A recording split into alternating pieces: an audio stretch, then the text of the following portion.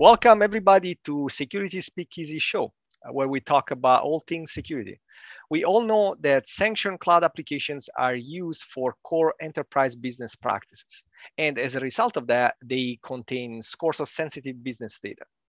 So unsanctioned cloud applications are also used by a lot of employees for similar reasons, but this is without the knowledge of or approval of the IT teams.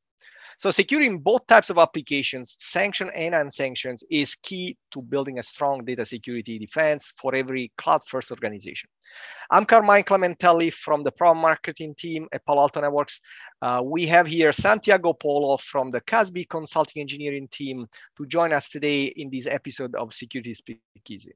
We will talk about best practices to keep in mind when securing sanctioned and unsanctioned SaaS applications in your organization. Thank you, Santiago, for joining us today. Thanks for having me, Carmine. Always a pleasure to see you, my friend. Yeah. So Santiago, let's start with the SaaS applications that are sanctioned. What are the specific best practices that you can recommend that we should look for when we want to secure data in our sanctioned SaaS applications? Yeah, it's a great question. And it's not always a simple, straightforward, easy answer there either. But the good part about sanctioned SaaS applications is that that's where we have the most control. Now, we also have the most sensitive data usually there as well. And so we have to apply some of those administrative controls so that we protect that data, right? In this particular case with sanctioned applications, we can put in things in line if we want to apply inline controls, but really cloud-based controls are the best tool that we have because we can reach in there with APIs. We can find that data at rest that's already out there. And we can start looking at the exposure of that data, looking at where that sensitive data lives, to start applying policy to maybe control that exposure or remediate problems that we might have within that data. And also, I mentioned inline enforcement, very useful tool. We might want to put policies in place to block sensitive things from going out to those applications, but it's not always the best option, right? We have users that are either inside the organization or outside the organization who are going to go directly to that cloud service without going through our inline enforcement. So they're going to completely bypass proxies and firewalls and other things that we might have in place.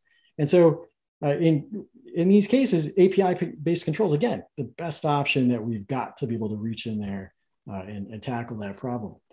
I see this more and more now, especially as we're in this era of a pandemic where we have more and more work from home models. We have a lot more users that are remote, and we see these cases where they'll share a file with somebody outside the organization whose security posture we obviously can't control. Either they'll create a public link for a file, maybe to make things more accessible for themselves, either on their phone or their iPad, so that they can work from the couch or work from Del Taco. That's like my favorite fast food joint to eat at. So they'll do that, and then what happens is they then publicly expose something sensitive, not really thinking about that part of the problem. And then now anybody with the public link can just come around from the outside, again, never going through our inline enforcement, and then they download that data and it's gone. And so that creates a lot of serious issues. And in this case where they're sharing with people outside the organization, right, they share a folder with somebody, again, whose security posture we don't control. That person just uploads maybe an infected Word document, infected PDF, something like that. And now through the magic of OneDrive Sync or Box Sync or a lot of these other synchronization apps, that file just lands on all these internal desktops. And we're a click away from having some sort of compromising event. And so that's a problem too that we got to address. Again, only addressable with cloud-based controls. Yeah, great, Santiago. I think these SaaS applications that are sanctioned are something that we cannot live without anymore.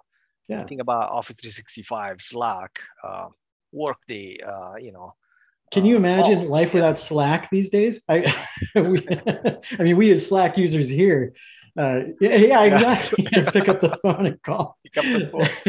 Yes.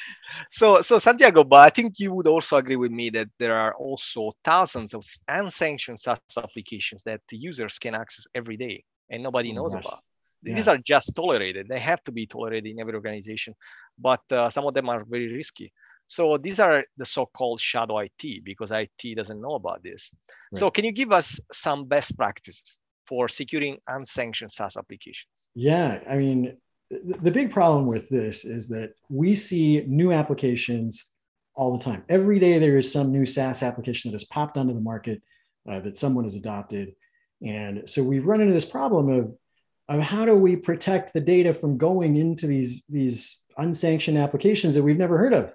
And what sort of risks are we carrying with these applications that we've never heard of? Are they meeting our particular compliance requirements, right?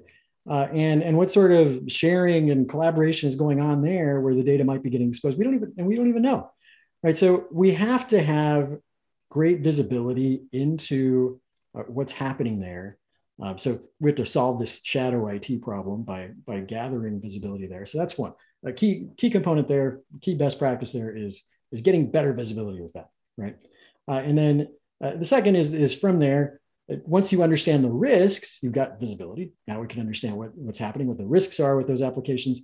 Now we can start enforcing policy around them. And so the keys to this are really, first applying that visibility, and this might come from monitoring logs on existing devices, and then creating more visibility around those logs. So we've developed some tools around that to be able to give you better risk characteristics, better visibility into the compliance postures of these applications. In our case, we're leveraging machine learning to do that so that we can better understand in a more rapid way and keep up with this explosion of growth. But the ultimate goal then is to really understand what the users are using, and then start moving toward a place where we can affect policy there. Because it might be that the users are using an application that's perfectly legitimate, and we want to allow that, or we want to maybe just tolerate that, or maybe they're using something super risky, in which case we might want to block that completely, right? But it might also be that we allow with granular controls. I want to allow this application that does carry certain risk, but I don't want to allow the users to be uploading sensitive data there. We want to apply DLP to those files that are getting uploaded that might carry compliance related information or intellectual property, or I don't know, it could be PII or PCI or legal or financial information. And so different things like that. But if we start to first get visibility and then move toward policy, then those are the real best practices that we can apply there. Well, that's great, Santiago. This is very useful information, and I'm sure our viewers will benefit from these insights that you share with us today. Thank you, Santiago, for joining us today at Security Speakeasy to talk about the best practices around securing sanctioned and unsanctioned SaaS applications. And thanks everyone for watching. If you like the show, click the like button, subscribe to this channel, and visit paloaltonetworks.com to learn more about our innovative CASB solution.